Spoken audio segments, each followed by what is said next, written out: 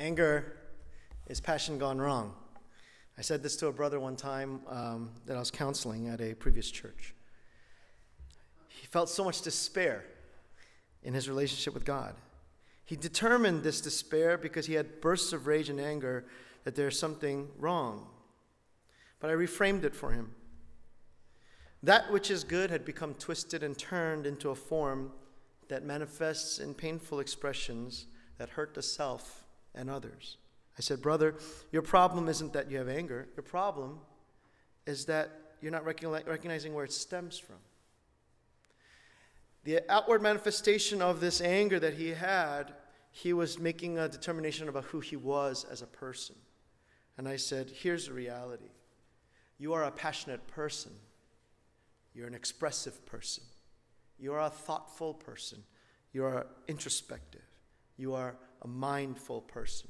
And these are the reasons why so many things matter to you. These things, these good things, have become negatively affected by pain in your life. And you express these wonderful things in a harmful way. So yes, the anger is a problem. Yes, that can cause hurt and trouble around you. But to get to the root of it is not to address the external behavior. Let's deal with who you are. And that was a moment of breakthrough for this brother.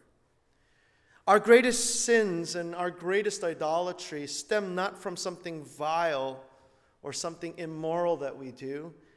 It actually stems from the most good things in our lives. The most good things in our lives. We have a story before us today, and it's interesting. As we read the story of Solomon, it starts off right off the bat, saying that Solomon loved many foreign women along with the daughter of Pharaoh, and starts listing Moabite, Ammonite, Edomite, Sidonian, and Hittite women, and he had 700 wives and 300 concubines, and you get blown away by this number perhaps. It's like, oh my goodness, how could Solomon do this? But one of the things that really stuck out to me as I was reading this account of Solomon was that God was angry at Solomon, not for those things.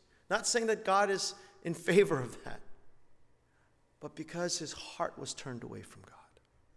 See, God goes to the root of the problem.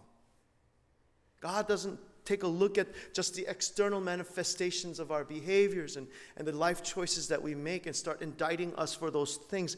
God gets to the very heart of who we are and trying to get to the root of it. Solomon's main problem is that he had lost sight of who God is. We have a story before us today that goes against everything that we thought Solomon would be like. Because 2 weeks ago, as we began the story of Solomon, he does something amazing, doesn't he? God says, I'll give you anything you want. Just ask. And Solomon says, I want an understanding heart. God, who can rule all of these people? Who can judge them well? I need discernment and wisdom, but in order to have those things, I need to have an understanding heart. And yet, the story that Gilbert read for us today reveals the complete opposite of such an answer to prayer. Where did all the wisdom and discernment go?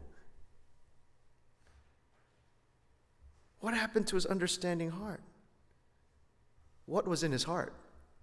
How did Solomon reach a place where he was worshiping so many idols? He didn't just allow for the building of different worship sites. He went after them as well. He began to worship other idols. How did he end up with over 1,000 women in his life? How did he become like this? Idolatry stems from good things. Our hearts are idol-making factories, John Calvin says. Our hearts are idol-making factories that make good gifts from God ultimate in our lives, thereby replacing God in our affections. Tim Keller writes, what is an idol? Is anything more important to you than God? Anything that absorbs your heart and imagination more than God? Anything you seek to give you what only God can give to you? Think about Adam and Eve's fall to sin. What was so wrong about understanding of knowledge of good and evil? What was so wrong about eating a fruit. What could go wrong? What could go wrong? Everything. Everything went wrong. Idol worshiping happens as a result of something good going wrong. Solomon's idols stem from God's gift of understanding. God gives him a gift of this thing called understanding, and with that, he starts to seek understanding in all other areas. Solomon was given a gift to understand the heart of God, but with that gift, Solomon started to understand other things and wanting to know more and more and more and more. Idols do not come from some really evil, immoral, vile place. Idols happen because we're oblivious, and we're oblivious to good things. We're naturally oblivious to good things. That's probably the last place you're going to check to see if you're worshiping an idol or not. Idolatry stems from the things that are good in our lives. In fact, the more good they are, the more likely they'll become an idol. Perhaps you already have an idol or idols of the good things in your life. Solomon loved many foreign women.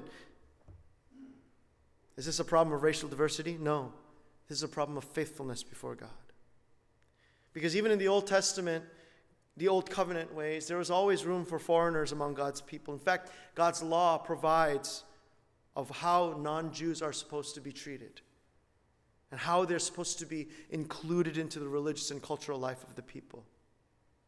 Therefore, this is not about racial diversity. This is all about allegiance and faithfulness to God. So the problem of Solomon was not marriage to foreign women, but that in that the underlying root was that he did not uphold the worship of God of Israel. The king of Israel was to uphold the God of Israel. Yet, he was marrying many foreign women who did not worship the God of Israel. And we know through human history that a lot of times marriages happen to establish peace treaties between different nations, and such was the case for Solomon. Yet the greater problem for Solomon is that he held on to this in love, the scripture says. His heart's affection went to his marriages. His heart's affection went to his love for these women. This in turn caused his heart to be divided into so many different directions in regards to worship. And what did this disobedience lead Solomon to do? He allowed the worship of other gods. He even went after these gods in worship. And the first god that is listed in this text is Ashtoreth of the Sidonians. And Ashtoreth is representing a productive power of nature. This Ashtoreth was a primary goddess worshipped by ancient Canaanites. We read about it even among the Philistines in 1 Samuel chapter 31. And the Israelites started to worship Ashtoreth even as early as soon as Joshua dies. In Judges chapter 2, shortly after Joshua dies, the Israelites are already starting to worship other gods, and Ashtoreth is part of that. And in this account, Milcom, Chemosh, and Molech, they're actually the same god. They're the same idol, and they represent. He represents financial prosperity. But in worshiping this god, Milcom or Chemosh or Molech, it was about sacrificing human beings. It was about sacrificing, especially child sacrifice was part of this worship. And Solomon allowed for that. So God gets really angry with Solomon. For these acts, yes, but so much more importantly, his heart. His heart that turns away from worshiping the God the way his father David did and starts to allow for this kind of idol worship. It goes deeper and it cuts deeper than acts of worship, because acts of worship stem from a deep root of affection and love for things, beings, people, gods, and ideas. Worship is only a natural extension of the affections of your heart. We all worship something. The problem is not whether we are people of faith or worshipers. We all worship, we all believe in something. The question is who or what. God gets angry with Solomon because Solomon's heart turns away from God. A.W. Tozer is this famous pastor who wrote the book Attributes of God or Knowledge of the Holy. You might have come across these books. And this is what he said. what's closest to your heart is what you talk about. And if God is close to your heart, you'll talk about him. This is a litmus test to know who is sitting on the throne of your heart. What is closest to your heart is what you're going to talk about. And if God is close to your heart, you'll talk about him. What a litmus test. What do you find yourself just naturally talking about? That is one indicator of where your ideas, your thoughts, your heart, your affections are fixated on. And that's one way of saying idolatry. Where are you turning to in order to secure the production of your life? The Israelites were starting to turn to Ashtoreth. Where are you turning to in order to secure your financial well-being? They were turning to Milcom. What about our days today? What about our culture today? Where are you turning to in order to secure the production of your life? Whatever things you do to produce out of your being, your work, your activities, your relationships with people. Where are you turning to in order to secure that production? It could be yourself. It could be someone else. It could be an idea. Where are you turning to in order to secure your financial well-being? The same thing. And this where that we turn to are often the good things in our lives. It's often the good things in our lives that we can look to it to try to find that security. And the challenge before us is that we bring this. It's such a heavy word for me to say. We don't like saying these words, but it's to bring my idolatrous heart before the Lord. We live in a culture that saying these kinds of words is hard to swallow. To say idolatry. Yes, idolatry. It's the first commandment among the 10 commandments. You shall not have other gods before me. Our hearts are idol-making factories that make good gifts from God ultimate in our lives, thereby replacing God in our affections. Tim Keller rephrases it like this. He says, the human heart is an idol factory that takes good things like a successful career, love, material possessions, even family, and turns them into ultimate things. Our hearts deify them as the center of our lives because we think they can give us significance and security, safety, and fulfillment if we attain them. But what happens when you get there? There's a great book on this, Counterfeit Gods. I highly recommend it. Counterfeit Gods by Tim Keller. Read it. It'll just change your scope on your view on how you navigate these big things that are so present in our face in our culture. Right? I mean, he brings up things that are so important to us. Our careers, love, materials, possessions, family. And who would think that those can become gods in our lives? And yet they do. And this book will really help you look at those things from a very gospel-centered freedom so that you can engage those things. The call of the gospel is not to remove yourself from any of these things. The call of the gospel, the call of Christ, is so that you don't live enslaved to these things. And you are free to engage your career, love, material possessions, and even your family without making them your ultimate thing and allowing God to be your ultimate thing. Did you know you can make your family into an idol? The more precious and good it is, the more it'll certainly be an idol unbeknownst to you. These idols will become most precious and valuable to you. How do you know you are making idols of these good things? I had to ask myself this question. I spoke with a few folks in our church this week saying, I'm wrestling through this text this week. I didn't choose it. The education ministry chose it for me. We're going to the same text in all of our ministries. It's part of our curriculum. And so I take this text and I sit with it. I wrestle with it. And I ask myself about it. In what ways are the good things in my life the ultimate thing? Are they? Are they? How do you know that you are making idols of these good things? Do you engage these things out of freedom? Or are you driven by them? Let us ask ourselves this question. And some practical ways is to think about, look at how you're emotionally or mentally affected when these things go wrong. And they always go wrong. They always go wrong. None of these things go well all the time. They always go wrong. So how do you get affected emotionally and mentally? Are these sources of anxiety? Does your life begin to crumble when these good things in your life start to shake? Children can be your idol if you're a parent.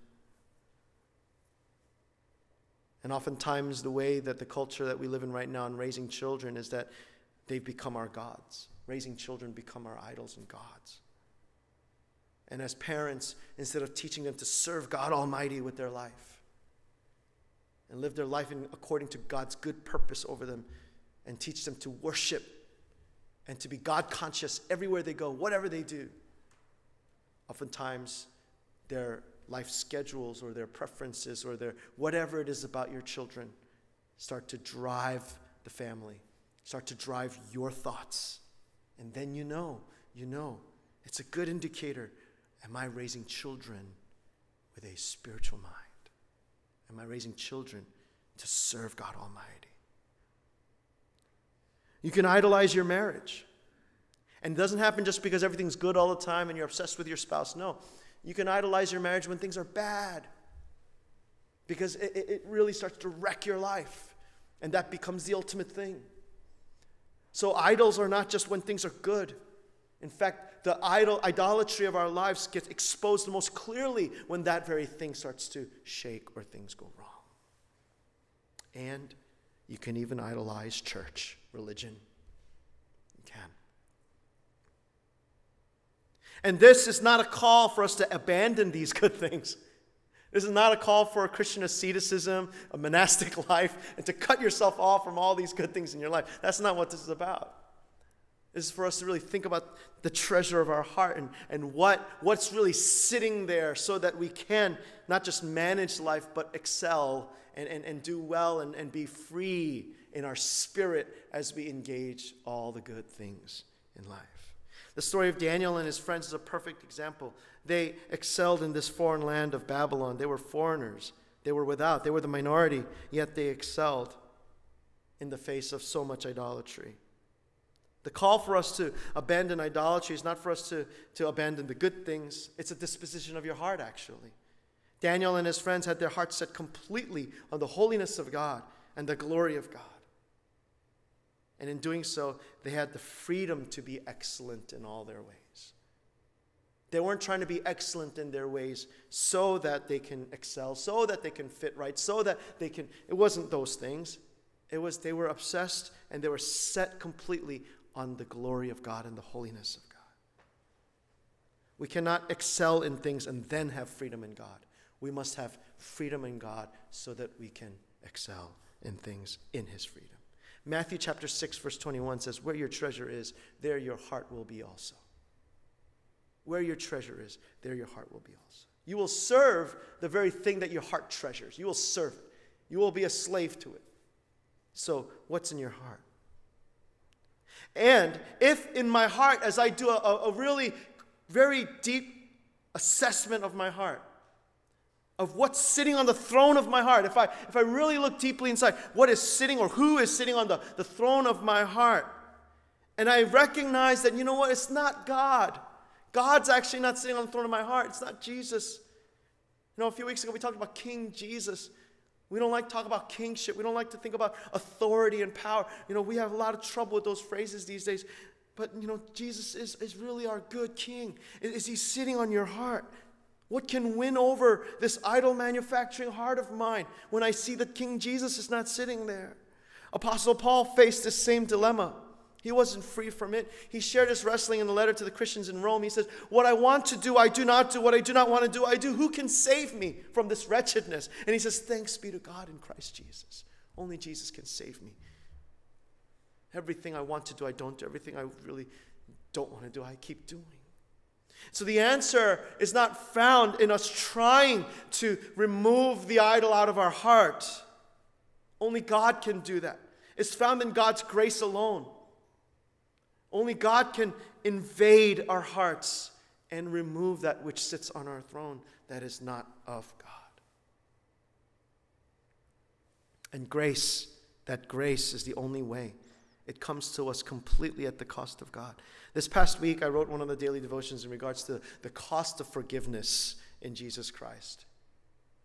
When we can see how costly God's grace has been for us, then we can be full of gratitude and live victoriously in that grace. But when we have this illusion that God's grace just somehow just comes to us just magically, or if we think that God's grace comes to us by that I've been good, I've been trying hard, I've been a good Christian, I've been trying hard. You'll notice sometimes you'll catch yourself. I've done this so many times when you're praying and you're wrestling through something and it just kind of spills out of your mouth. You say, but God, I've been trying hard. God, I've been good. God, I've started to go to Bible study. I've been doing my devotions. God, I've started to give a little more to the church. God, I've been serving a little more. That right there. You're trying to access grace that never comes to you by your merits. You're trying to access that grace by your merits. And there we don't have gratitude. And there we are again trapped to the idol manufacturing heart of ours. Consider Solomon. Yes, God gave him that gift, but he started off wrong. It came at the cost of his own great sacrifice. He sacrificed all these bulls. He sacrificed. It came out of his own pocket. And God came to him and gave him an answer to his prayer. So the disposition of Solomon's heart was not, oh, this came completely, utterly by grace. I am surrendered to this grace. Solomon had started off by offering God something of his own. But there is no cost that could ever afford our own redemption and forgiveness. It is to our benefit to believe in what Jesus has done, that he paid the price entirely on his own. And our job is to simply open that gift and receive it. How do we overcome this heart that just loves and gravitates towards turning people and things close to us into idols? How do we do that? It's only when we see what Christ has done for us and what treasure Christ has made of us, and that finally sets us free. Matthew chapter 13, there's two parables that highlight this so well. It's about the parable of the pearl of great value and the parable of the hidden treasure. The guy who finds this pearl of great price and sells everything to get it. The guy who finds this hidden treasure sells everything to get it. Jesus is the person who sells everything, who gives up everything to go looking for this pearl of great price, who purchases the land that the hidden treasure is in. This is who Jesus is, and we are the pearl of great price, and we are the hidden treasure. Only when you and I know what we are worth to Christ can we finally be free from the idol manufacturing hearts that we have. It took Solomon his entire life. And unfortunately, it took Solomon losing everything. In Ecclesiastes, Solomon writes this at the end of his life. He's an old man, and God has already told him he's going to take the kingdom away from his son. And he writes that there's no meaning or purpose outside of God. He says, everything is meaningless. I've tried everything under the sun, and everything is meaningless. Everything is meaningless. He writes Proverbs. And the Proverbs that Solomon writes is all about the fear of God is the beginning of wisdom. The fear of God.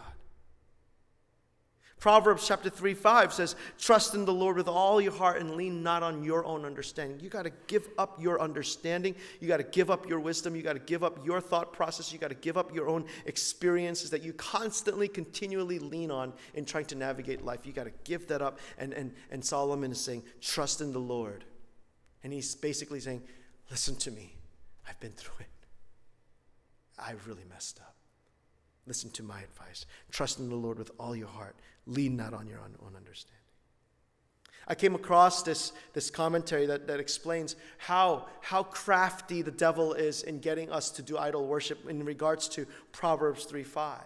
And his commentary states that there's actually a satanic text in this book called the Book of Beelzebub that has almost a parallel text to Proverbs 3:5. It says, trust in yourself with all your heart and lean on your own understanding.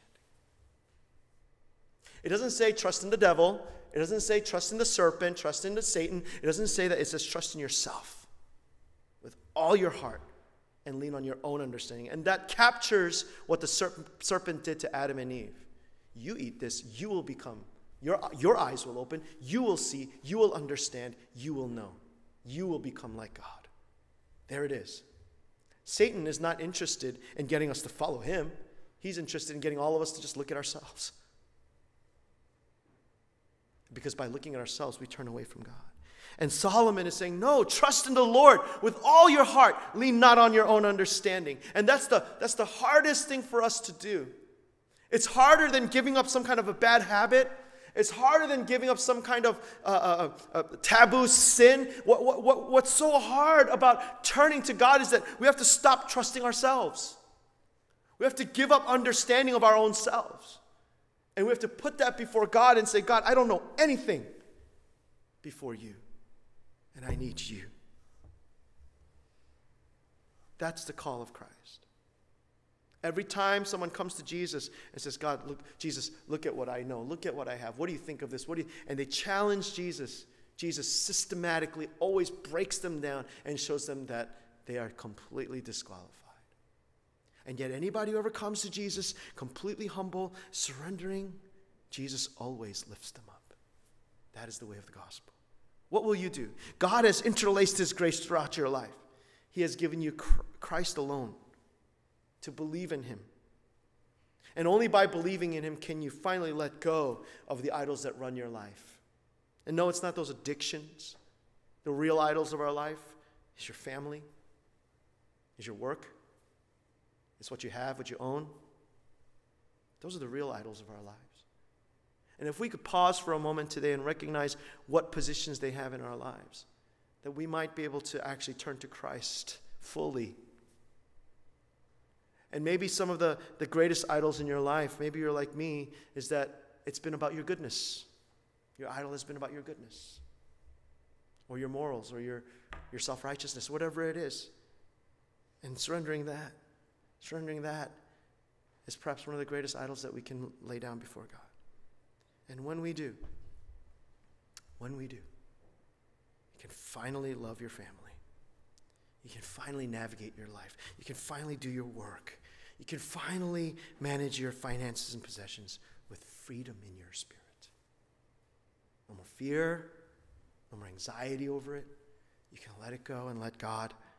And that's when you can do that, that's you know that the treasure of your heart is Jesus and not any of those things. And the promise is that when you do that, Jesus says, seek first the kingdom of God and all his righteousness, and then all these other things will be taken care of. Would you hear that invitation? I hear that invitation this morning. I hear that invitation throughout this week. Let's learn from Solomon. Let's learn from him and his mistakes. But let's look at the greater Solomon, Jesus. Jesus who really did live completely trusting in God alone. And let's receive that from him. And let's trust in God with all of our heart, and lean not on our own understanding. And discover that that's where the freedom truly is. Amen? Let's pray.